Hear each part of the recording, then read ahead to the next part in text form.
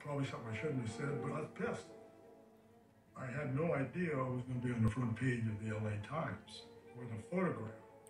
With a whole bunch of personal details about his life. He had children at home at the time. When you're a homicide detective on the biggest case in the world, you're maybe working 20 hours a day, and you can't be everywhere at once. Very scary thing. It's the only time in my entire life that I slept with a gun. I'll tell you that. Those who don't already have guns are buying them. Will you buy a gun? Definitely. Do you know how to use a firearm? No. The same man is suspected in 6 to 8 murders and 25 to 30 attacks. I'm afraid for everybody, elderly, young, everybody.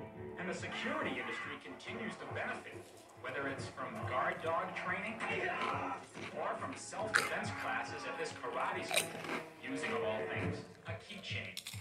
Locks are selling well, too. I don't understand why somebody can't identify him. He has to live somewhere. Somebody must know. He's a weird-looking character. Somebody has to know him. Journalists wanted to give this unknown monster a name. KNBC, our boss, named him the walk-in killer. The walk-in killer. The walk-in killer. The so-called walk-in killer